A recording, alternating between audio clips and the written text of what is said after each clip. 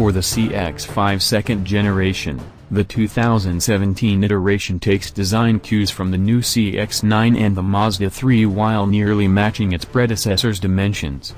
Mazda's most important crossover gets a large new grille, sleeker headlights, slimmer taillights, and a freshened interior.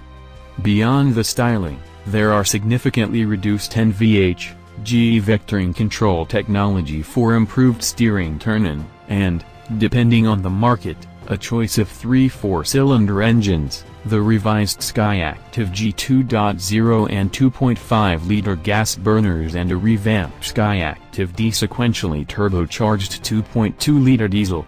In the US, we won't get the 2.0-liter this time, but the diesel finally is coming to America.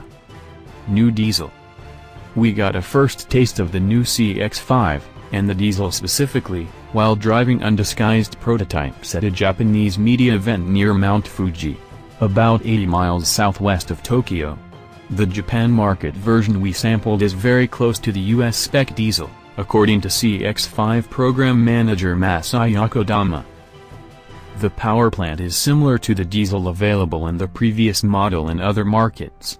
US specs aren't finalized, but in its home market trim the new diesel pumps out 173 horsepower at 4,500 revolutions per minute and